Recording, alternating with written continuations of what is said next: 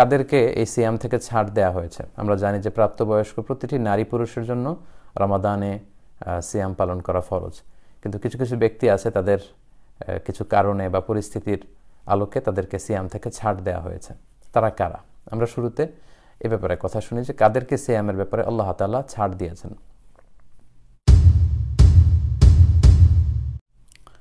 সর্বপ্রথম যাদেরকে ছাড় দেয়া হয়েছে তারা হচ্ছে সবি, শিশুদেরকে সিয়ামের ব্যাপারে ছাড় দেয়া হয়েছে। যারা আমাদের ঘরে ছেলে মেয়ে যারা আছে, যারা বয়সে উপনীত হয়নি, তাদেরকে শারিয়া ছাড় দিয়েছে, তাদের জন্য রোজাকে ফরজ করা হয়নি। তবে বাচ্চাদেরকে ইন্সপায়ার করা উচিত। 6-7 বছরে যখন বাচ্চারা পৌঁছে যাবে, অনেক বাচ্চারা রোজা রাখতে চায়, কিন্তু অনেক সময় বাবা মারা সেটা অ্যালাউ করতে চায় না। আমি বলবো যে তারা যদি রাখতে চায় এবং আপনি ফিল করেন যে ওরা পারবে, তাহলে ওদেরকে বাধা দেওয়া উচিত না, ওদেরকে ইন্সপায়ার করা উচিত। কারণ 1 দিন 2 দিন না খেয়ে থাকলে বাচ্চারা মরে যায় না, কিন্তু এই যে ছোটোবেলা থেকে ওর যে একটা স্পিরিট, রোজা রাখার প্রতি ওর যে একটা আকাঙ্ক্ষা, বড়দের সবাইকে সে রোজা রাখতে দেখে, সেও রোজা রাখতে চায়। তো এই স্পিরিটটা যাতে আমরা নষ্ট না করি, আমরা যাতে তাদেরকে উদ্বুদ্ধ করি। কিন্তু শারিয়া তাদেরকে ছাড় দিয়েছে, কারণ তারা মুকাল্লাফ বিশরা নয়, তাদেরকে ছাড় দেওয়া হয়েছে, তাদের জন্য সিয়াম ফরজ নয়। 2 নম্বরে যাদেরকে ছাড় দেওয়া হয়েছে তারা হচ্ছে মজনুন, মানে পাগল, মেন্টালি যারা ডিসঅর্ডার, কি করছে কি বলছে কিছুই জানে না, গায়ে কাপড় আছে কি না এটা বুঝতে পারছে না, এই জাতীয় লোকদেরকেও কিন্তু শারিয়া আল ইসলামিয়া ছাড় দিয়েছে, তাদের উপরও রোজা রাখা ফরজ নয়। এটার দলিল হচ্ছে শিশুরা এবং মজনুন যারা পাগল, মেন্টালি ডিসঅর্ডার, তারা যে এই সিয়ামের বিধানের আওতার বাইরে, তার দলিল হচ্ছে সুনানে আবু দাউদের একটি হাদিস, এবং হাদিসটি সহি। আল্লাহর হাবিব সাল্লাল্লাহু আলাইহি ওয়াসাল্লাম বলেছেন, রুফি আল কালামু আন সালাসা, 3 শ্রেণীর ব্যক্তির উপর থেকে শরীয়তের কলম উঠিয়ে নেওয়া হয়েছে। তারা কি করছে এগুলো লিখে রাখা হয় না, এটা মওকুফ, শরীয়তের কলমকে উঠিয়ে নেওয়া হয়েছে। এর মধ্যে প্রথম শ্রেণী হচ্ছে আনিন নাইমি হাত্তা ইয়াস্তাইকিযা, ঘুমন্ত ব্যক্তি থেকে শরীয়তের কলম উঠিয়ে নেওয়া হয়েছে। ঘুমন্ত অবস্থায় কে কি করলো এর ব্যাপারে আল্লাহ তাআলা তাকে জিজ্ঞেস করবে না। তারপর 2 নম্বর হচ্ছে আনিস সাবি হাত্তা ইয়াহতালিমা, শিশুদের ব্যাপারে ছাড় দেয়া হয়েছে যতক্ষণ না তারা বালেগ বা বালেগা হয়, অর্থাৎ ম্যাচিউরড হয়, প্রাপ্তবয়স্ক হওয়ার আগ পর্যন্ত তাদেরকে ছাড় দেওয়া হয়েছে, তাদের জন্য সিয়াম ফরজ নয়। এবং সবশেষে আল্লাহর হাবিব সাল্লাল্লাহু আলাইহি ওয়াসাল্লাম বললেন, ওয়া আনিল মাজনুনি হাত্তা ইয়াকিলা, পাগল, মানসিক বিকারগ্রস্ত যারা, পাগলের জন্য শরিয়ত ছাড় দিয়েছে, তাদের উপর শরীয়তের হুকুম বর্তায় না। তাহলে এই হাদিসের আলোকে, সুনান আবু দাউদের এই হাদিসের আলোকে আমরা বুঝলাম শিশুদের জন্য সিয়াম পালন ফরজ নয়, এবং যারা পাগল তাদের জন্য সিয়াম পালন ফরজ নয়। 3 নম্বরে যাদেরকে ছাড় দেওয়া হয়েছে তারা হচ্ছে অসুস্থ, যেটাকে কোরআনের ভাষায় বলা হয়েছে মারিদ, অসুস্থ। রমাদানে যদি আপনি এমন অসুস্থ হয়ে পড়েন যে অসুস্থতার কারণে আপনি প্রাণনাশের আশঙ্কা করছেন, কিংবা মারাত্মকভাবে স্বাস্থ্যহানির আশঙ্কা করছেন, এবং আপনার পক্ষে সিয়ামকে কন্টিনিউ করা সম্ভব হচ্ছে না, সে পর্যায়ে আপনি রোজা ভাঙতে পারবেন, কিন্তু পরবর্তীতে আপনাকে কাজা করতে হবে। তাহলে অসুস্থদের জন্য ছাড় দেওয়া হয়েছে। 4 নম্বর হচ্ছে মুসাফির, যারা সফরে বের হয়েছে। রমাদানকালীন সময় যদি আপনি ট্রাভেলে বের হন, যেহেতু ট্রাভেলের মধ্যে অনেক কষ্ট আছে, আসসাফর কিতাআতুম মিনাল আযাব, আরবি উপমায় বলা হয় যে সফর হচ্ছে আযাবের একটা অংশ, অনেক পেরেশানি থাকে সফরে। তো এই জন্য যারা ট্রাভেল করবে, সফর করবে, সফরকালীন সময়ে শারিয়া আল ইসলামিয়া তাদেরকে সিয়ামের ব্যাপারে ফ্লেক্সিবিলিটি দিয়েছে, ছাড় দিয়েছে। এমনটা নয় যে তাকে রোজা ভাঙতেই হবে, এমনটা নয়। সে যদি চায় যে রোজা ভাঙবে তাহলে সে রোজা ভাঙতে পারবে, কিন্তু পরবর্তীতে তাকে কাজা করতে হবে। এখন কোন ধরনের সফরের ক্ষেত্রে শারিয়া আমাদেরকে এটা অ্যালাউ করবে? এক্ষেত্রে হানাফি স্কুল অফ থট, হানাফি মাযহাবের ফতোয়া অনুযায়ী যদি বলি, তাহলে 48 মাইল, কারো সফর যদি 48 মাইলের দূরত্বে হয়, যেটাকে আপনি কিলোমিটারে কনভার্ট করলে হয় 77 কিলোমিটার, অ্যারাউন্ড 77 থেকে 78 কিলোমিটার হবে, এবং লেস দেন 15 ডেজ, 15 দিনের কম যদি হয় আপনার সফরটা, দূরত্ব যদি হয় প্রায় 77 কিলোমিটার, আর যদি 15 দিনের কম সফর হয়, তাহলে এই জাতীয় সফরে যদি পেরেশানি থাকে, আপনি চাইলে এই সফরের পেরেশানিকে লাঘব করবার জন্য আপনি রোজা ভাঙতে পারবেন, কিন্তু পরবর্তীতে রোজাগুলো আপনার রাখতে হবে। এখন এটার দলিল কি? এটার দলিল হচ্ছে কোরআনের একটি আয়াত এবং আল্লাহ রাসূল সাল্লাল্লাহু আলাইহি ওয়াসাল্লামের আমল। ফাতহে মক্কার সময় যখন আল্লাহ রাসূল সাল্লাল্লাহু আলাইহি ওয়াসাল্লাম মক্কা বিজয়ের জন্য মদিনা থেকে মক্কায় রওনা হয়েছিলেন, তখন তিনি রমাদানে রওনা হয়েছিলেন। 20 রমাদানে মক্কা বিজয় হয়েছে আমরা জানি, রমাদানের 20 তারিখে, এবং এটা 8ম হিজরির ঘটনা। তো আল্লাহর হাবিব সাল্লাল্লাহু আলাইহি ওয়াসাল্লাম যখন মদিনা থেকে মক্কায় সফর করলেন, তখন কুদাইদ নামক জায়গায় যখন তিনি পৌঁছলেন, তখন তিনি সফরের পেরেশানি থেকে একটু শান্তির জন্য, একটু কষ্ট লাঘবের জন্য, যেহেতু ছাড় দেয়া আছে, আল্লাহ রাসূল সাল্লাল্লাহু আলাইহি ওয়াসাল্লাম রমজান মাসে রোজা ভঙ্গ করলেন। এবং আল্লাহর হাবিব সাল্লাল্লাহু আলাইহি ওয়াসাল্লামের এই আমলটি দেখে সাথে থাকা সব সাহাবীরা তারাও কিন্তু পানি খেয়ে রোজা ভঙ্গ করলো। হাদিসটি এসেছে সহিহ বুখারীতে, খরাজা আমাল ফাতহি ফি রমাদান ফাসামা হাত্তা বালাগাল কুদাইদ সুম্মা আফতারা ওয়া আফতারু। ওই সফরে কুদাইদ নামক জায়গা যখন আল্লাহ রাসূল সাল্লাল্লাহু আলাইহি ওয়াসাল্লাম আসলেন, তখন তিনি পানি খেয়ে ওটের উপর বসা ছিলেন, পানি খেলেন, এবং আল্লাহ রাসূল সাল্লাল্লাহু আলাইহি ওয়াসাল্লামের পানি খাওয়ার দৃশ্য সবাই দেখতে পেল। আল্লাহ রাসূল সাল্লাল্লাহু আলাইহি ওয়াসাল্লাম জনসম্মুখে এটা করলেন যাতে করে সবাই বুঝতে পারে যে সফর অবস্থায় রোজা ভাঙা জায়েজ, এবং এটা থেকে যাতে অন্যরাও ফ্লেক্সিবিলিটি নিতে পারে। আল্লাহ রাসূল সাল্লাল্লাহু আলাইহি ওয়াসাল্লামের দেখা দেখি সাথে থাকা সব সাহাবারাও ওনারাও পানি খেয়ে রোজা ভাঙলেন। তাহলে এই হাদিস থেকে আমরা বুঝলাম যে সফর অবস্থায় শরিয়া আমাদেরকে এটা ছাড় দিয়েছে, এবং সূরা বাকারার 184 নম্বর আয়াতেও এ ব্যাপারে স্পষ্ট প্রমাণ পাওয়া যায়। তার তৎপরবর্তী আয়াত 185 নম্বর আয়াতেও কিন্তু এ ব্যাপারে আল্লাহ তাআলা 2 বার এই কথাটি ঘোষণা করেছেন যে ফামান কানা মিনকুম মারিদান। সূরা বাকারার 184 নম্বর আয়াতে আল্লাহ বললেন ফামান কানা মিনকুম মারিদান, তোমাদের মধ্যে থেকে যারা অসুস্থ হয় এই রমাদানে, আও আলা সফর, কিংবা যদি সফরে থাকে, ট্রাভেল করে, ফাইদ্দাতুম মিন আইয়ামিন উখর, তাহলে তারা রোজা ভাঙতে পারবে, কিন্তু ফায়াউদ্দুনা মিন আইয়ামিন উখর, তারা অন্য সময়ে এটা গুনে গুনে আদায় করে ফেলবে, অর্থাৎ কাজা করবে। লেটস সে সফরের জন্য যদি আপনি 5টি রোজা ভাঙেন, কিংবা অসুস্থতার কারণে যদি 5টি রোজা ভাঙেন, বছরের অন্য 11 মাসের যে কোনো সময়ে আপনি এর পরের রমাদান আসার আগেই এই 5টি রোজা আপনাকে কাজা করে ফেলতে হবে, এবং যত দ্রুত আপনি কাজা করে ফেলতে পারেন ততই ভালো, কারণ এটা আপনার জন্য আবশ্যকীয় একটা ইবাদত, এবং আপনি এগুলো আদায় না করে যদি আল্লাহর কাছে যান, তাহলে এগুলো ছাড়াই কিন্তু আপনি আল্লাহর কাছে হাজির হবেন। সো যত দ্রুত সম্ভব, as soon as we can, আমাদের উচিত আমাদের কাজা সিয়াম যদি থাকে এগুলো আদায় করে ফেলা। তাহলে 3 আর 4 নম্বরে আমরা জানলাম অসুস্থ ব্যক্তি এবং যারা সফরে আছে তাদেরকে শরিয়া ইসলামিয়া ছাড় দিয়েছে। 5 নম্বরে হচ্ছে যারা খুব বয়োবৃদ্ধ, অতিবৃদ্ধ, লেটসে অতিশীপর যারা, অশীতিপর বৃদ্ধ যারা প্রায় 80-90 বছর বয়স হয়ে গিয়েছে, অসুস্থতার কারণে তাদের হয়তো রোজা রাখা সম্ভব হচ্ছে না, বা এত বয়স তাদের পক্ষে, তাদের সাধ্যের বাইরে, আউট অফ দেয়ার ক্যাপাসিটি, তাদের জন্য কিন্তু ইসলাম তাদেরকে ছাড় দিয়েছে। পাশাপাশি এমন অসুস্থ যার সুস্থ হওয়ার আর কোনো সুযোগ নেই, লেটসে ডক্টর তাকে বলে দিয়েছে যে আপনার এই রোগ থেকে আবার সুস্থ হয়ে ফিরে আসার কোনো সুযোগ নেই, এই রোগ আপনাকে ছাড়বে না, এবং এই অসুস্থতার কারণে সে রোজা রাখতেও পারছে না, এরকম ব্যক্তিদের জন্য কিন্তু ছাড় দেয়া হয়েছে।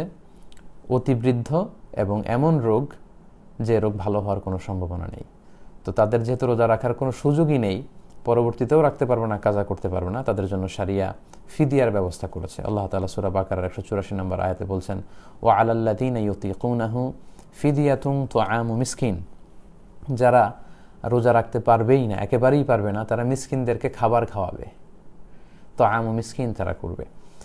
ফিদিয়াটা কি? ফিদিয়া হচ্ছে প্রত্যেক রোজার জন্য, খুব সহজ সাপটা উত্তর হচ্ছে প্রত্যেক রোজার জন্য 2 জন মিসকিনকে খাইয়ে দেওয়া। That is the easiest one. প্রত্যেকটি রোজার জন্য 2 জন মিসকিনকে আপনি খাওয়াবেন, এবং এই খাবারটা হবে এই মিডিয়াম স্ট্যান্ডার্ডের খাবার। আপনি সাধারণত সারা বছরব্যাপী যে ধরনের খাবার নিজে গ্রহণ করে থাকেন, এই মানের 2 বেলা খাবার খাওয়াতে যত টাকা লাগে টাকাও দিতে পারেন, বাড়িতে এনে যদি খাওয়াতে চান মিসকিনদেরকে সেটাও করতে পারেন। 30 জন মিসকিনকে যদি আপনি একসাথে এনে 30 দিনের জন্য 2 বেলা খাইয়ে দেন সেটাও হবে, অথবা একজনকে যদি 2 বেলার করে 30 দিনের জন্য টাকা পে করে দেন সেটাও হবে।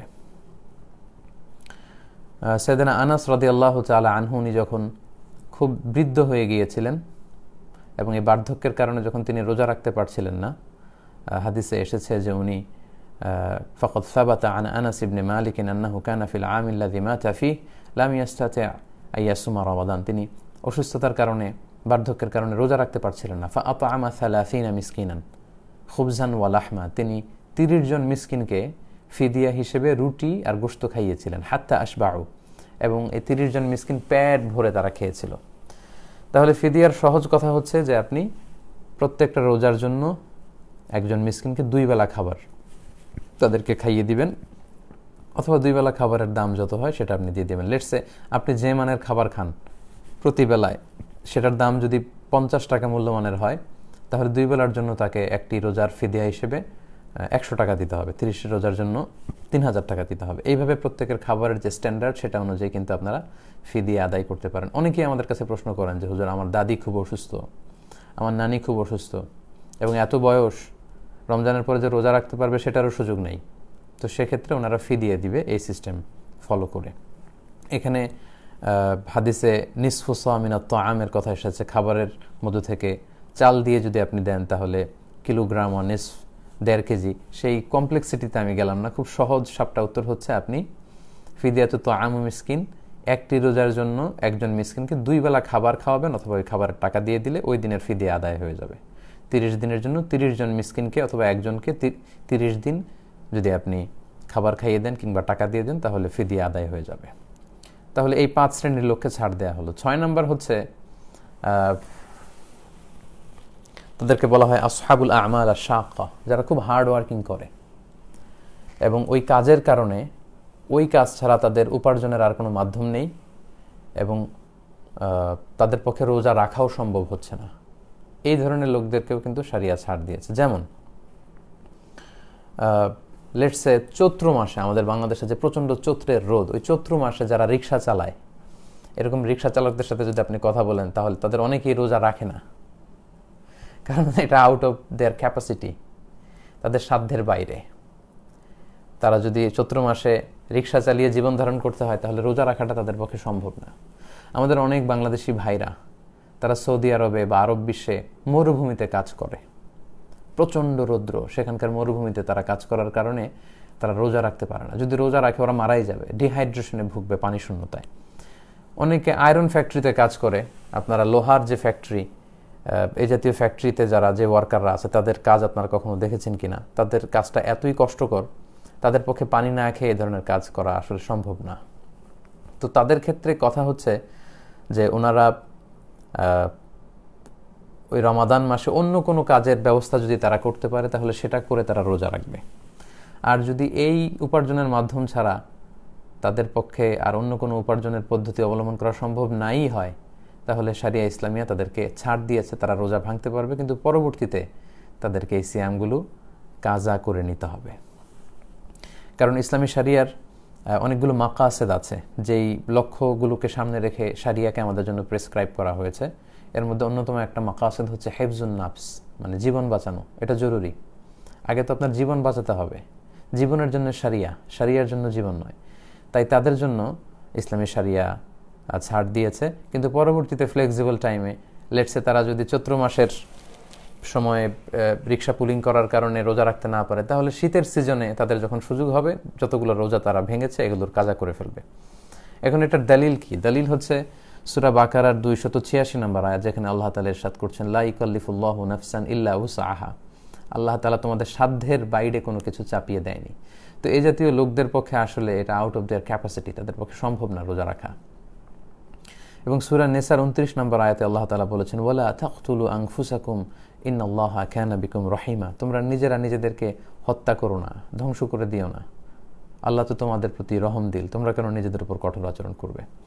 এবং আপনি যদি সফরের মধ্যে কেন রোজা ভাঙার অনুমতি দেওয়া হলো এটা নিয়ে যদি একটু অ্যানালাইসিস করেন, ওখান থেকে কেয়াস করে যদি আপনি ভাবেন, তাহলে আপনি দেখতে পাবেন যে সফরে রোজা না রাখার সুযোগ দেওয়া হয়েছে, ছাড় দেওয়া হয়েছে, কারণ সফরে পেরেশানি আছে, অনেক কষ্ট আছে, ডিফিকাল্টিজ আছে।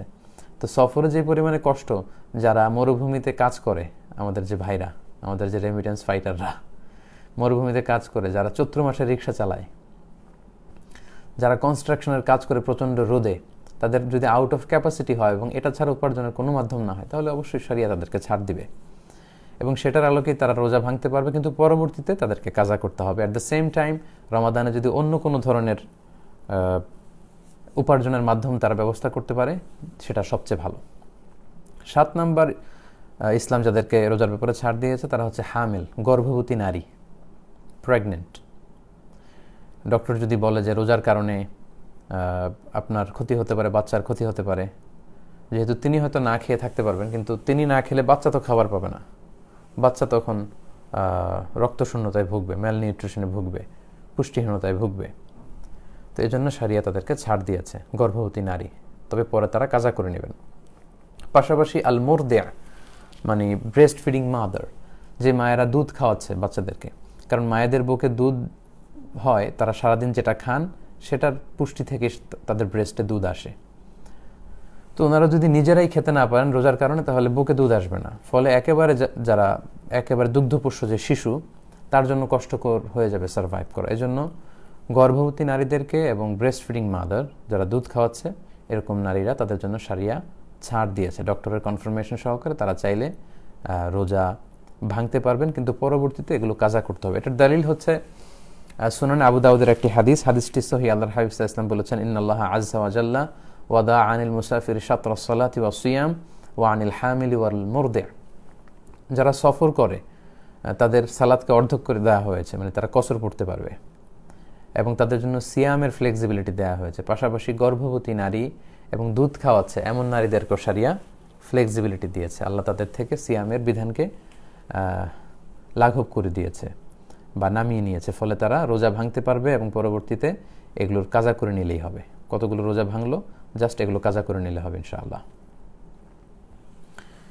এরপর 9 নম্বর হচ্ছে আমাদের বোনদের যখন পিরিয়ড চলে, যাদের পিরিয়ড চলে, যেটাকে হায়েদ বলে আরবিতে, মেনস্ট্রুয়েশনাল পিরিয়ড চলাকালীন রোজা রাখা যাবে না, তাদেরকে ছাড় দেওয়া হয়েছে, তবে এগুলো কাজা করবে পরে। পাশাপাশি নেফাস যেটাকে বলে, আফটার বেবি ডেলিভারি পিরিয়ড অথবা পোস্ট পার্টাম পিরিয়ড যেটাকে বলে, বাচ্চা ডেলিভারি দেওয়ার পরে আমাদের মায়েদের বোনদের যে ব্লিডিংটা হয় লম্বা সময়, প্রায় 40 দিন, রমাদান মাস যদি ওই টাইমে পড়ে যায়, তাহলে এই সিয়ামগুলো তারা রাখতে পারবেন না এবং তাদেরকে ছাড় দেওয়া হয়েছে। কয়টা রোজা তাদের ভাঙলো সে কারণে তারা গুনে রেখে পরবর্তীতে এগুলো আদায় করবে। এর দলিল হচ্ছে সুনানে তিরমিজির হাদিস, বর্ণনা করেছেন আম্মা জান আয়েশা রাদিয়াল্লাহু তাআলা আনহা। তিনি বলেছেন যে কুন্না নাহিদু আলা আহদি রাসূলিল্লাহি সাল্লাল্লাহু আলাইহি সাল্লাম। আম্মা জান আয়েশা বলেন, আমরা আল্লাহ রাসূলের যুগে যখন আমাদের মাসিক হতো, সুম্মা নাথুর, এরপর আমরা সুস্থ হতাম, ফায়ামুরুনা বিকাদাইস সিয়াম, তখন আল্লাহর হাবিব সাল্লাল্লাহু আলাইহি ওয়াসাল্লাম রোজাগুলো কাজা করার জন্য আমাদেরকে আদেশ করতেন, কয়টা ভেঙেছো কাজা করে নাও।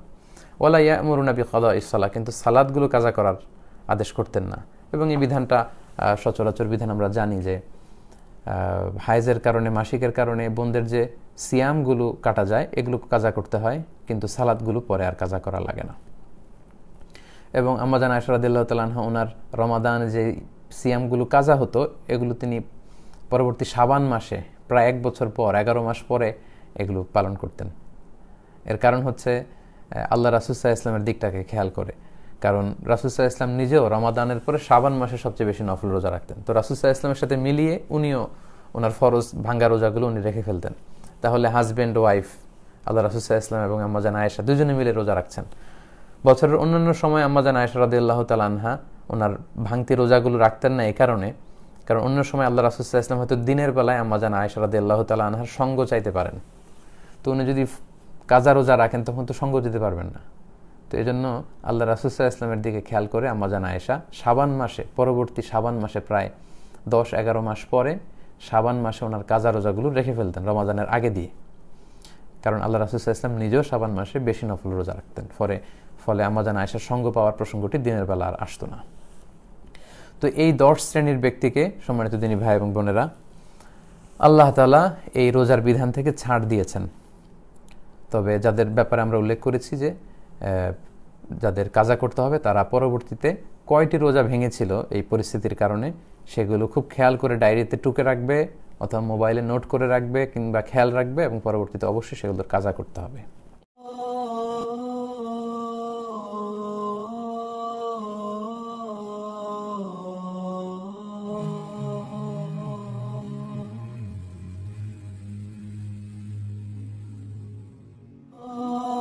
ইসলাম ইজ লাইফ, ইসলামী জীবন।